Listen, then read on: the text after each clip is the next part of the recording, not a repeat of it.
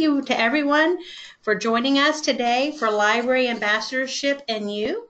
I will tell you, we don't have any slides and any content that we're going to be showing on slides. My understanding is what we're going to be seeing is pictures of libraries rotating through our Florida Memory Collection, our fabulous photographic collection. So one of the things that, how this sort of got started was we were having conversations at the Florida Library Association conference with some folks who attended the National Library Legislative Day in Washington, D.C. And one of the things that came up during those conversations was the ability to share with each other. And right now, while it's sort of hot and fresh in our minds, the things that have worked and things that maybe if you're willing, things that don't work so well related to telling your library story, especially to elected officials.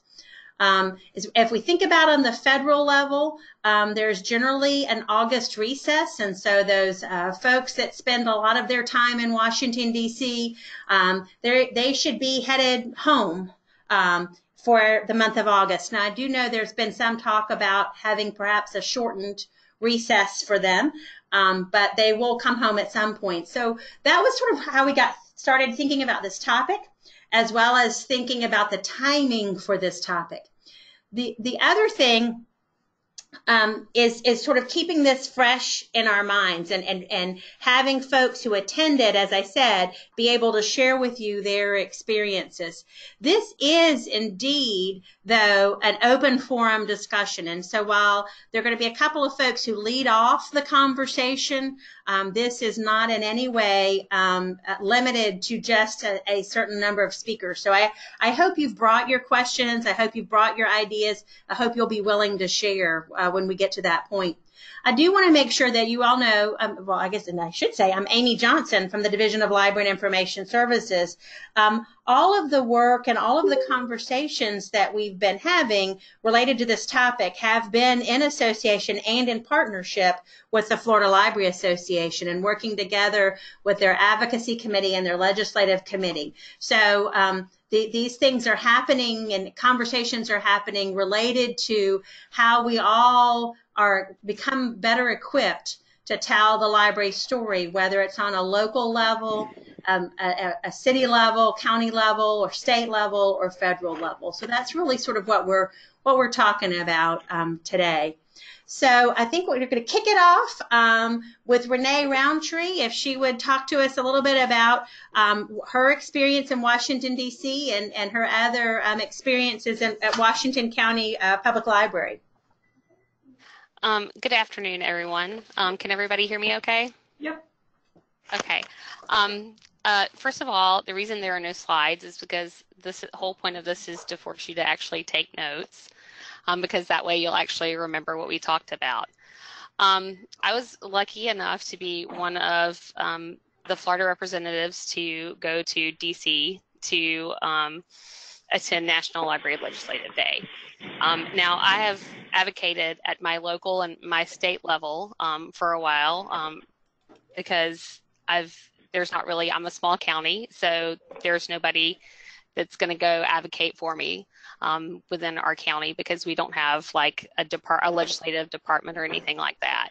And so my Board of County Commissioners has been very nice, and they think that it's kind of my job to do that, so I go off and do that. But I'd never really advocated at the federal level.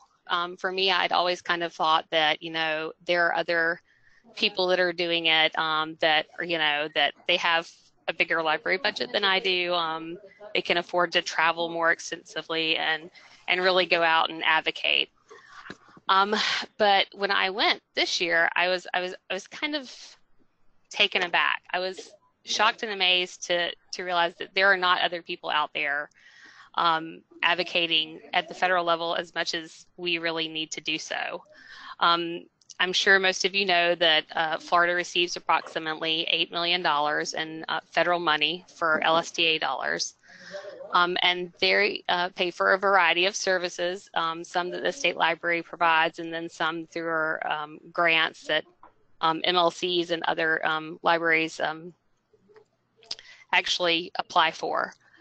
But for me as a small county, you know, those dollars are valuable because I can't afford the curriculum for CSLP for the summer reading program. I can't afford for Florida Electronic Library. I don't have any other databases really other than what is provided to me from the state. So that money is critical for my survival in some ways. And we traveled to DC, and I got to meet with several other librarians from around the state, and it was really great. And then we went to a one-day training, right?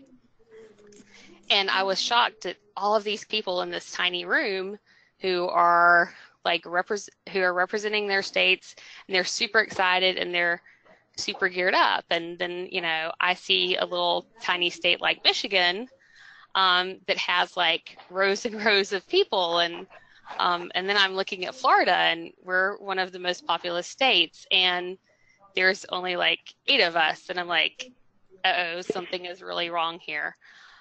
So I've really thought about it and thought about it and thought about it. I'm like, you know, when I get back from DC, I'm going to definitely talk about it and see if I can understand why other people are not participating. But the training was excellent.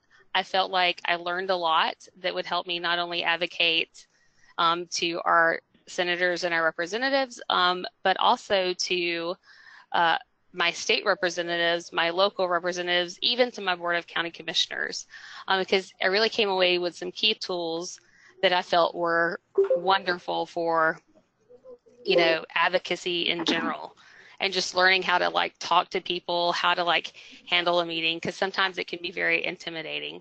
And then the second day of our National Library Legislative Day was the day that I went around and walked everywhere and sat in meetings with staffers to talk about library issues that are important to us. And it was fascinating. It was great. Sometimes it can be a little nerve-wracking. And sometimes, you know, you're not really sure if they're even paying attention to what you're saying. Some people seemed very involved. Some people were not very involved. It was just very intriguing kind of situation.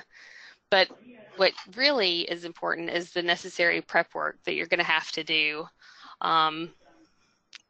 to talk about that, to set up those meetings, and to make all of that happen. So like Amy said, there is a calendar that lets you know what the schedule is going to be. And I'm going to paste the link for the House calendar into the chat box. And then I'm also going to paste the link for the Senate calendar. Now, the House calendar is really, really very nice because they seem a little bit more tech savvy than the Senate side. And they have the ability where you can download a one-page PDF. You can subscribe with your Outlook calendar, which is what I've done, which allows me to see in my Outlook what the current schedule is for the House. And that makes things a lot easier for me to track. You know, okay, well, is my representative going to be in the district this week, or is he in DC this week? What's going on? And then, of course, the Senate calendar is very nice too as well. They give you just a basic 1 week thing, and then also that there's a calendar format for the whole year if you want to see that. And sometimes that is subject to change, obviously, but generally it works pretty well. Another thing that you have to think about when you're trying to plan anything is, interestingly enough, and I guess this is just to prevent random people from like contacting them, right? Is I'm going to show you this link, and if you click on it, and the reason I'm giving you links and everything is because I live in Washington County, and I don't really have good internet in my county, and I'm not sure that I wouldn't just crash the system if we just tried to share a screen, okay? So if you click on Lawson's, this Lawson link, right, He's a congressman. He's serving Florida's 5th Congressional District, right? But if you want to send him an email, what you have to do is they have kind of a firewall, so you have to have a zip code to verify the residency and go to the next step. So this is where it becomes critical for everybody to participate. So since Congressman Lawson doesn't serve my district, right, it was very, very hard for me to try to get a hold of him to make an appointment because I couldn't even really get past his little email firewall. And realistically, the easiest way to contact a congressman is by email. They have a lot of staff who's constantly answering email and things like that so that you can get like a pretty good response time, right? But if you're not a resident of their district, then you can just kind of forget getting a hold of them. So you have to make sure that you can do that. And their websites are pretty elaborate. You know, they tell you everything that they have and everything. And that you want to make sure also that you're going to go ahead and subscribe to their newsletter. And I know you're thinking, oh my gosh, you know, do I really have to subscribe to another newsletter? Do I really need another piece of email coming in? And maybe sometimes you don't necessarily agree with the politics of your representative. But at the end of the day, you know, it's just one more email. So, you know, maybe unsubscribe from that vendor list or whatever that you're not crazy about and pick up a congressman instead. So you email them, you know, you tell them, hey, you know, I'm in DC. I'd like to meet with you during National Library Legislative Day, right? And generally, your email will get forwarded to somebody called the scheduler. And the scheduler is the person that is keeping all of the appointments for that congressman. And right away, I can tell you, generally, you're not going to meet with a congressman. You're going to meet with a staffer. But in the scheme of things, you want to meet with a staffer because if you can convince that staffer that what you're doing is a good thing, a wonderful thing, an incredible thing, you know, and really get them behind it, then when they go to speak to their congressman, they're going to be like, oh my gosh, you know, I had this incredible meeting with Renee and she was telling me about all these great things, you know, that they're doing at the library and they have aligned with all of your this, and this that you're currently doing. And hey, we really need to like, you know, maybe schedule a visit to the library so that we can get some good photos with them when they do their veterans event or something like that. So you want to make sure that you're building that relationship with that staffer because that is what you really need to have happen. There are ways that you can, you know, build a relationship by even simply asking, saying, hey, you know what? I would really like, you know, like tickets to tour the U.S. Capitol or something, or you can even request a flag, you know, something like that, which is kind of a general thing that is not necessarily library related, but might get your foot in the door to talk with that particular office. So you get your appointment and you head in, right? So, okay, so when we're librarians, right? We do research all the time. So the easiest way for us to do research is to, you know, we just Google, right? We don't really do Google, but we do more dedicated searching beyond Googling. But like you can easily cyber stalk in some ways your local congressman. So they always have Facebook, of course. Some of them have Instagram, some of them have Twitter, some of them even have YouTube channels. But you can always, you know, like go scout it out before you actually make it into that appointment. You want to make sure that you're there, that you've learned everything else that you could find out about them, that, you know, in addition to the fact that they just happen to represent your district. Yes, Kelsey, info gathering. So you want to make sure that you're going out there and you're really trying to hunt down everything that you possibly can, right? Okay, and sometimes it's something kind of obscure. You know, if you are if you are lucky and you live like in a smaller community or whatever, then maybe you've heard of them.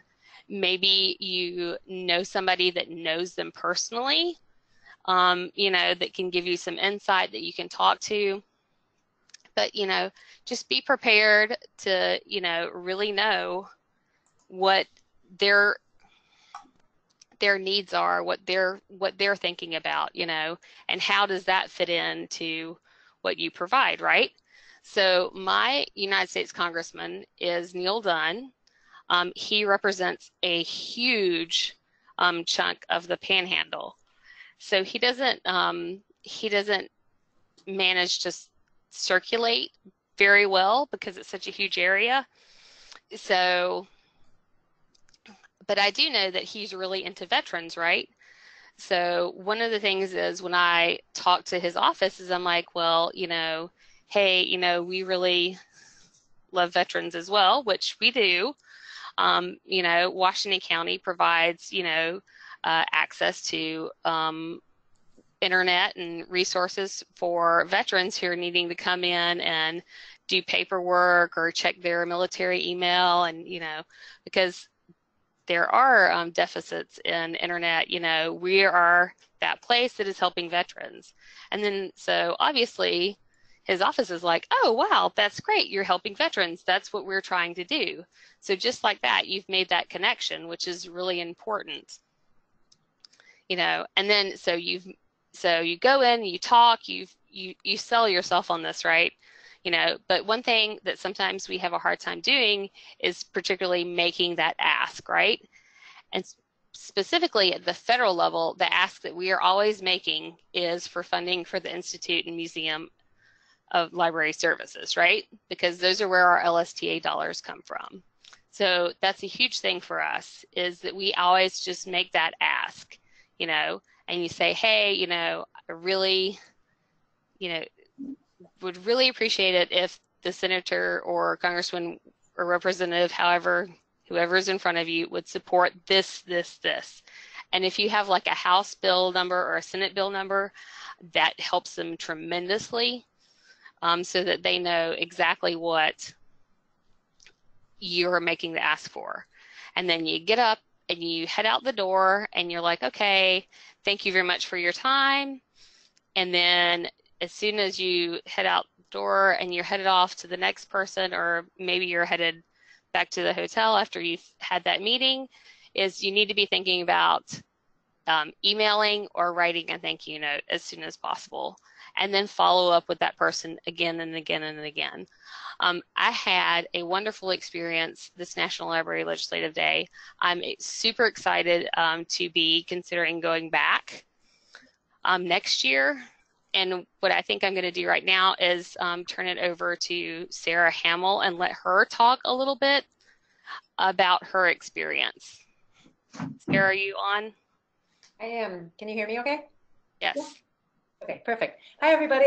Thank you for attending this webinar.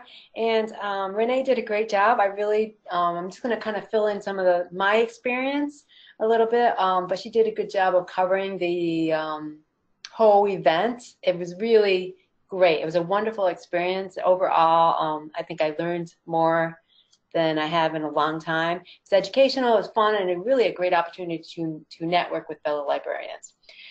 Before I talk about my experience at National Library Legislative Day, I want to talk a little bit of my experience with advocacy.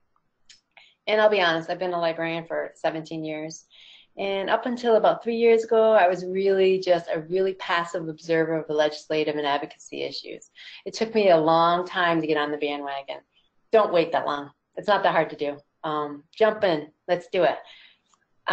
So what I would do up until about 3 years ago, I would email or call elected officials when I received messages from FLA or ALA. But I really didn't modify any of the messages. I just would sign my name. I really didn't take a lot of time to think about what I was doing. Both FLA and ALA are really great because they let you know as if something's urgent, like we need to call today, we need to call by Thursday. So once I got those messages, especially the urgent ones, I would share that through social media and then go along with my business. However, about 3 years ago, it's a little over 3 years ago, maybe 4 years ago, I became an ALA counselor. And that's when I became much more engaged with and understood the process better. I work in an academic setting, so I don't have Renee's experience of working for a county and advocating in that way. So I became much more active when I became a counselor because I understood better. So when the opportunity to attend National Library Legislative came up, I jumped at it. I said, yes, this is the next step on my advocacy trail.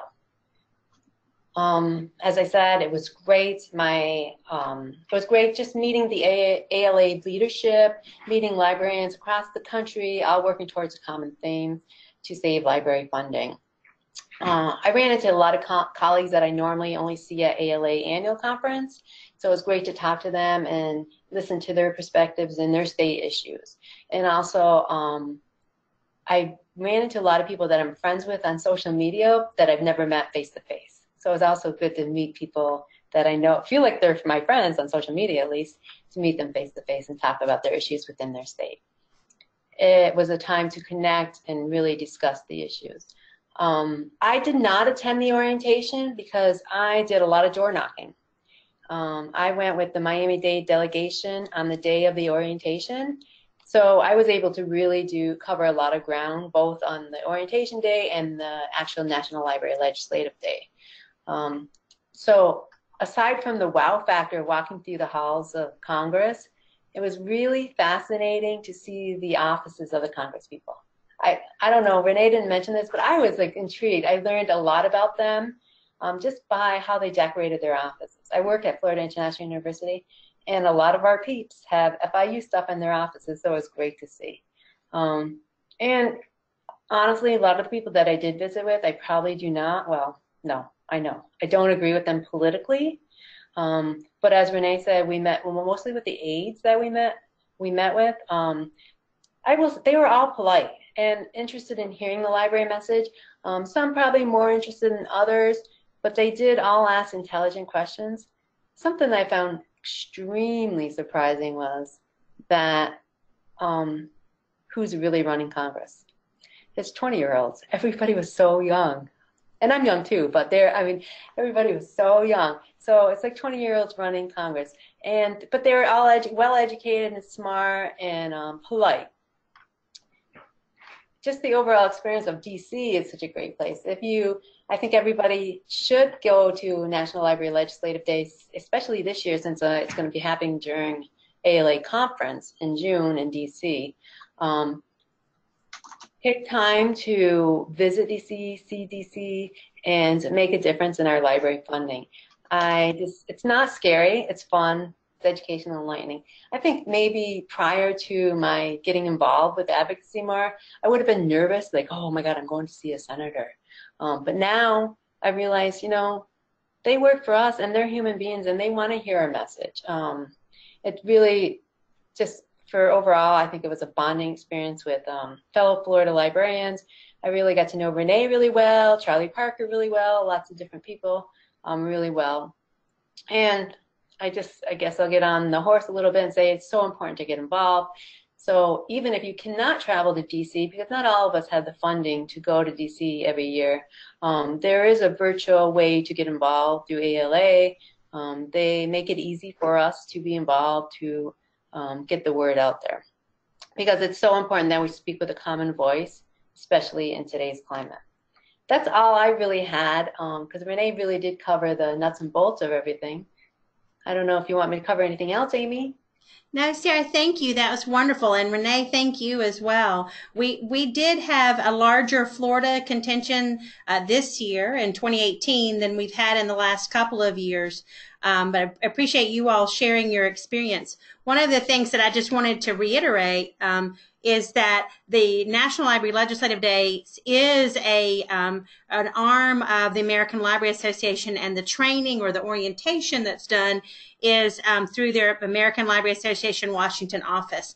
And I've heard, as Renee said, since she attended that, several people say what valuable training that was. So I just wanted to make sure to throw that in the mix as well. Lisa O'Donnell, would you like to add to the conversation? Our wonderful FLA Executive Director. Yes. Hi. Thank you so much. Yeah, I just have a couple points. So yeah, Lisa O'Donnell, Executive Director of FLA. I'm happy to be a part of this, and I appreciate everybody who is called in today and kind of listened to this. This is your first step. I mean, even if you have lobbied or participated in the past, you being on this call right now speaks volumes about you care about this process. So I appreciate that very much. I have just a couple of things, and Sarah noted this, but what's really important is that next year's National Library Legislative Day will be held in conjunction with the ALA Annual Conference, June 20th through the 25th in DC. I see many great things happening because of that combination. You know, one of which is you can kind of knock out two really great camaraderie networking events at the same time, which means your budgeting will be, you know, it's friendly to your budget and the budget of your library. So typically NLLD costs about $75 per person for a registration fee. There's also hotel costs included, of course, in DC. It can get a bit pricey, but you know, it's such an important thing to be a part of, and having this combination of events, I think, is the perfect time to maybe suggest to your library director or your staff or your county or your board that this is the time for you to go and to really get involved. Which kind of brings up another point that I have come across. I've heard, you know, that some library staff is a little hesitant to lobby because of any, you know, requirements preventing them to do so at their county level. There are some IRS guidelines out there that allow private citizens to lobby. And even, you know, if we step away from the lobbying aspect, you're there in an educational role. You're the first line of defense for libraries in Florida. There's nothing to say that you can't tell your story to your legislator. And so if we take the word lobbying out of it and you really just want to establish that relationship and get, you know, a rapport going with those legislators, you are more than, you know, okay to do that. Of course, you would want to double check with your own general counsel if you have general counsel, or your county's lobbyist, just to make sure. But education is a huge thing. So do look at those IRS guidelines if you have a chance to see where you fall in those. Just a couple of other things. FLA will obviously, we're here to help you in preparing for those appointments as best as we can. And one of the things I wanted to point out was FLA uses a program called Engage. You might be familiar with it. It's a program basically centered around advocacy, provided to every chapter, library association chapter in the US for free. And it's an amazing tool. And so I am going to copy what Renee has done, and I'm going to put the Engage site, the URL in the chat box for you to kind of look at that. This program enables you to find your legislator quickly. We have done pre-written letters for you so that if you want to invite your legislator to your library, you simply need to put in your address and up pops the standardized letter, which you can then format and personalize. So again, Engage is a great tool. We will be using it more and more as we go through, you know, as we get closer to the state, Florida legislature and legislative session, moving into National Library Legislative Day next year. So keep that handy, that website. I think it's a great tool for everybody. We also have a great lobbying team in Gray Robinson. They have offices all over Florida. They are probably one of the highest regarded lobbying firms in the state, and they have a lot of friends and they know a lot of legislators. So that is in our best interest. So You know, if you feel that you're uncomfortable, you don't know where to start, they are your lobbyists too.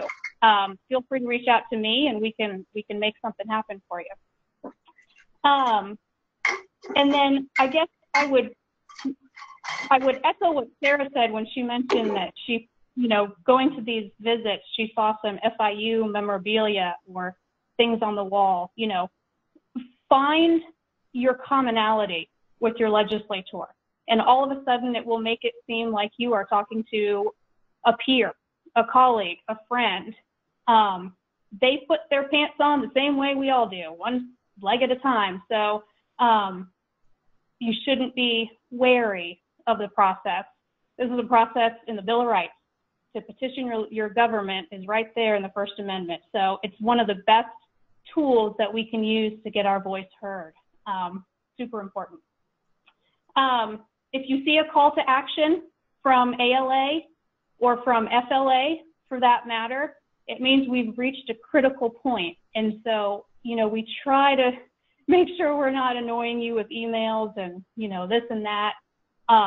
But when you see a news alert or a call to action from FLA or from ALA, it means things are getting tricky and we're down to the wire, and we really do need that support. So when you see one of those, we're at a critical moment in that time. So again, we'll try and be aware of overloading your email inbox, but please do answer those calls, even if it's, you know, it's another item on your to-do list, but it's one that can make a huge difference. Other than that, I think those are kind of the things that I wanted to point out. Again, I'm happy to help in any way I can. I'm happy to get our lobbying team involved if you need help. Please do look forward to a state FLA Library Day next year. We are looking at February, and we are putting an enormous amount of effort and thought into how that day and or days go to make sure we have the most impact and provide a really great camaraderie experience for our members to meet with legislators and their staff. So look for more about that soon. Other than that, Amy, is there anything else you'd like for me to cover or point out? No, Lisa, thank you. That's great for right now. I appreciate so much all three of you sharing experiences and knowledge. As I said, we had a number of people who went to Washington, D.C. to represent Florida. Not all of them could be online with us today to help with this presentation. So sort of the three folk who have spoken thus far, I really appreciate you taking the time and to share your experiences and your expertise. So now we're at the point in this conversation that we really want to open up the conversation and hear from you all about things that you've done or questions maybe you have about how things have been in the past or potentially are in the future, as well as, you know, anything that you've done locally that you want to share because it was a great success, or I think there's always value in sharing things that are not a great success if you're brave enough to share that, because there's learning for all of us in sharing those lessons as well. So this is Melissa. If you guys have any questions or comments that you want to add into the conversation, you can either type them into chat or you can raise your hand using clicking the hand raise button so that we know that you want to talk out loud. This is Renee. While everybody's trying to think of their questions or whatever, I do want to mention something that Lisa kind of forgot, but that is the FLA's guide to days in the district. So maybe you're not going to be that person that ever goes to DC, and that's okay too, because you can find your legislators in your backyard. Like Amy mentioned, August is coming soon. They'll be back for district work weeks. They will be out at festivals and parades and things like that. They go to Chamber of Commerce luncheons and Kiwanis Club meetings and things. If you know that they're going to be there, that's a great way for you to kind of meet them in an informal setting and say, you know, hey, I really would appreciate your support of public libraries, or just IMLS in general. And then also, you know, I read my emails or whatever, and this morning I opened up my email and there was one from Senator Rubio's office, and he is having, of course, mobile office hours. And this is something that most of our legislators do. What I always find very fascinating about his is how many libraries he uses.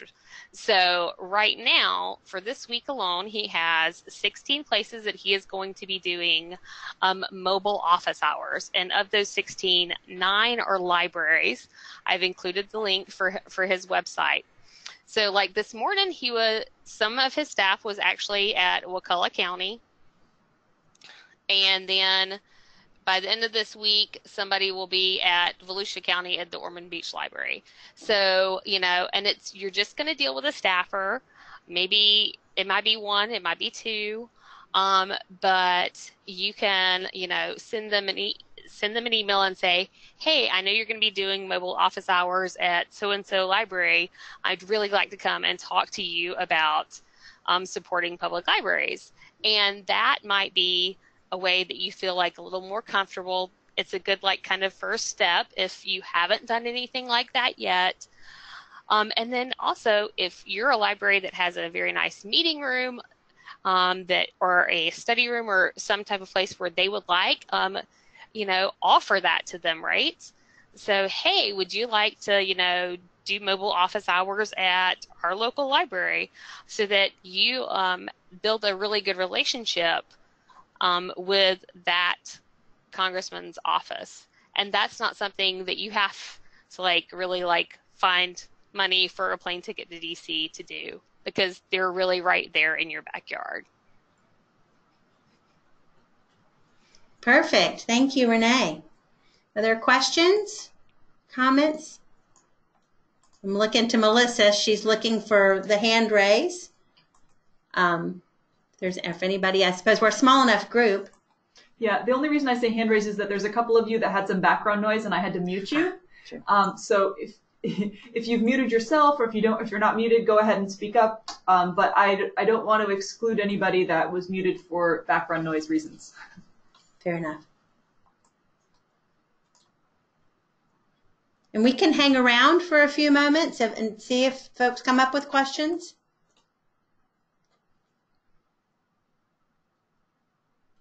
Or if there are any additional thoughts from Sarah or Lisa.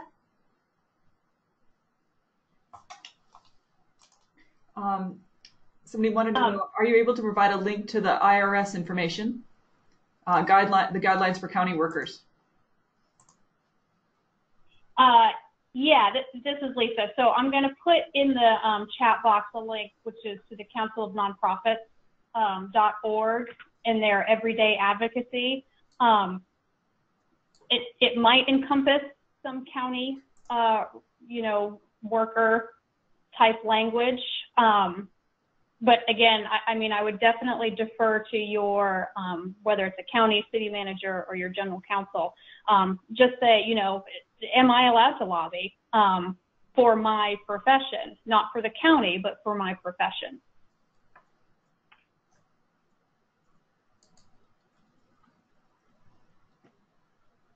So This is Sarah. Mm-hmm. Go ahead, Lee. No, go ahead. I was done. Now, I'm just going to say it's time to get involved if you haven't been involved so far. I can tell you from my experience that it's great, and it's not at all as nerve-wracking as I thought it would be. And we've got a comment. So maybe we can have a meeting of those interested in NLLD and the FL legislative days in February, that we might get on the same page. That's a great idea. If while we're in Tallahassee, we could sort of pull folks together who are interested in that. So Lisa and I, as the two organizations, certainly we can work on pulling some information together to be ready for that February event, or potentially February event. Yes, definitely.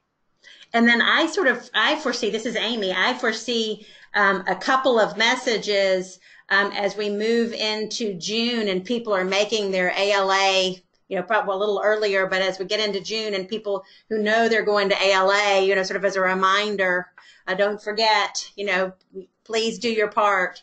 So I think there'll be several times, but it's a great conversation about getting people together so we can start having a shared language. And I like your point about talking points. Yes, we do have those. And the nice thing is the American Library Association does provide, they provide a list of topics. I want to say that it's sort of, and I'm going to defer to Renee and Sarah.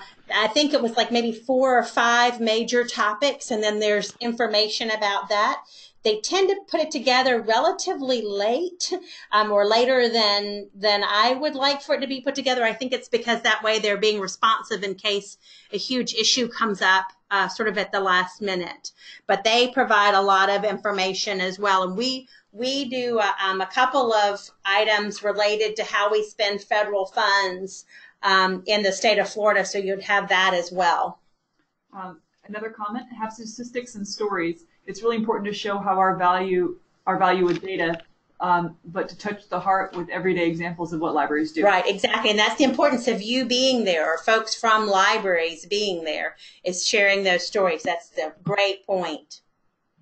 Great point. Well, and I would just say, Amy is right. The ALA does a really good job with the training, right? And so one of the best things that I felt that they did was they all provided us with name tags, right? And it said what state we were representing, our name, right? But then on the back, it had the 3 talking points that you were supposed to remember, right? Because it seems like, hey, you know what? I know that we need to support IMLS. And I know that we need this much money or this much, right? But like sometimes you get nervous and you lose your train of thought. So, I could just pretend like I was playing with my name badge, but then I could actually read it and then remember to say it. Mm-hmm. So it's that training, that advocacy training is super, super important. And it's not just advocacy as far as, politicians are concerned, because think about all the other ways that you advocate every day that actually, maybe you advocate for more money in your budget, but maybe sometimes you advocate for somebody to be a partner in a program with you, or you're advocating to convince someone that you are capable of doing this or that. And, that training can help you in a variety of ways that actually might not have anything to do with politics. But it is an excellent training, and, it's nice to know that ALA provides you with a cheat sheet, so to speak, so that you know exactly what you're doing. And if you feel nervous, you can always ask them, do you use your library? And start talking about libraries in that conversation. And you learn a lot about people and how they use their libraries. And we've got a comment, even just our monthly calendars for events to show the variety of services and programs. And a question, is there any information on the ROI for the IMLS monies? Not specifically an ROI on the federal money. The ROI study we have, which was pointed out in the chat, is related to local dollars and ROI. It has been some work done by the Institution of Museum and Library Services in looking at the use of federal funds across the country, because all 50 states and the 7 territories receive some of these funds. So they've done some work, but it's not specifically an ROI. It's not specifically an ROI study as such. But Amy, yes. Sorry, this is Lisa. What I can also do is FLA with the department work together on kind of an infographic. And so we pulled some of the statistics, again, not ROI per se, but a couple of statistics and put it in infographic form of where the federal funds were used in the last, cycle of 2016 to 2017. So I'm happy to put that in the chat box too as a link. And if it's nothing else, it's just a nice handy dandy thing to have with you when you talk with your officials. Great. Thank you, Lisa. That's very true. And somebody pointed out the Libraries Transform campaign with Jamie LaRue and how about telling stories and sort of using language that's really engaging and I think we, as always, a good reminder that we tend to speak a lot of jargon and a lot of acronyms, and we can often describe things that are understandable by using different language. There's a question, are there usage stats for the resources provided by the FEL and IMLS money? Yes. Yes, absolutely. I mean, I guess the question is that part of the infographic that Lisa has shared would have some bit of that. Obviously, we have quite a lot of statistics related to the Florida Electronic Library. In that infographic, it's aggregated to, I believe, sort of one number, sort of at a real macro level. If you wanted something that's much more specific, then my suggestion is that you would talk to Dorothy Frank, who is our FEL administrator, because she can get down to the branch level in a specific resource if that's what you're interested in. But that the infographic that we have put together that Lisa was talking about has it at sort of a generalized state level. And that's part of that infographic that was developed by FLA. Yes, thank you, Renee.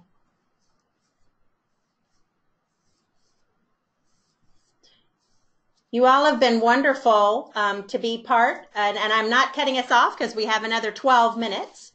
The chat has been very engaging as well as the conversation. So I do want to acknowledge, though, that we're getting towards the top of the hour. And it's always a gift to find time, right, during the day. At least in my schedule. I'm sure in your schedule as well. Please know that this is just the beginning of the conversations. Obviously, there's going to be more to come about the Florida Library Legislative Day sometime in what Lisa said, anticipate early calendar year 2019. We know we have National Library Legislative Day in June of 2019. There's going to be information at the Public Library Directors meeting. We're going to sort of do a follow-up conversation. That'll be in October in Brandon, Florida. And there is a Public Library Directors, FLA Public Library Directors member group on August 10th. And I would imagine that there's some conversation about, again, how to tell our story. Really this whole parcel, if you will, of how do we share the really great things that we're doing so that we continue to get the support we need. So lots of continuing opportunities.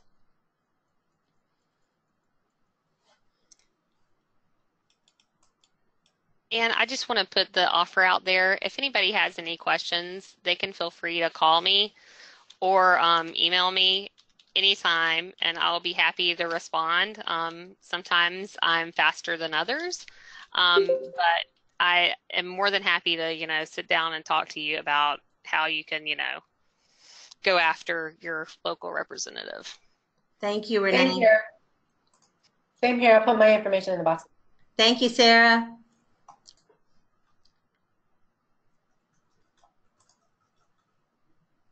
Awesome.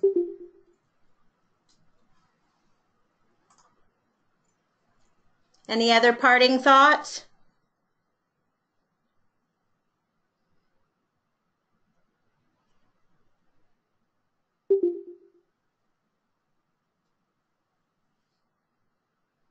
All right, hearing none, I think what we'll do is go ahead and say that the webinar is finished for today. Thank you very, very much to Renee Rountree, Sarah Hamill, and Lisa O'Donnell. We couldn't have done this without you.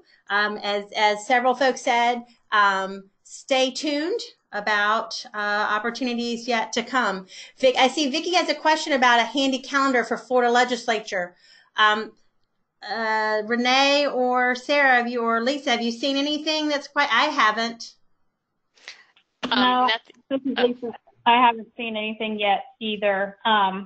With the session pushed a little bit further back into March next year, I think we'll wait a little while to see that. And plus all the change, all the turnover with elections coming up. I think Right. that things are, and with a new governor, I mean, I think that they may be a little slower to release calendars. But we'll keep our eyes open, Vicki, and once we see something, we'll do our best to share it with you. And Vicki, this is Lisa. Oh, I'm sorry, Renee. I keep stepping on you. I would say, oh, I'm sorry. Just be on the lookout for when your legislative delegation is scheduled to come to your county. And generally, that happens in either November or December, even if the session starts in March. So you want to make sure that you hit up your legislators at that point in time. And then so when you see them actually in Tallahassee, that they've already seen you once or twice. Yeah, absolutely. Thank you, Renee. It will also have our lobbying team do a couple of webinars leading up to, you know, those kind of calendar type things, and then get everyone kind of prepared for session coming up. So look out for those webinars soon too. And one last quick question. Is there a FL listserv/email group for advocacy? There is a committee, an FLA advocacy committee, which, you know, we'd be happy to have anybody join that. But as we get closer, we'll probably start sending out specific emails regarding advocacy, legislator information, that kind of thing. So FLA will be sending it out. Okay, great. Thank you, Lisa. I was going to say that here at the division, we don't have anything specifically related to advocacy for various reasons, but that's good to know. Watching the FLA listserv as well as pointed messages from FLA will be a good thing, and things from the advocacy committee. Perfect. You all have been a wonderful, engaged audience, and we appreciate it. Thank you again to Lisa, Sarah, and Renee for their expertise. And I think with that, we will be able to get ready to sign off. Thank you all very much. Hope you have a wonderful rest of the week.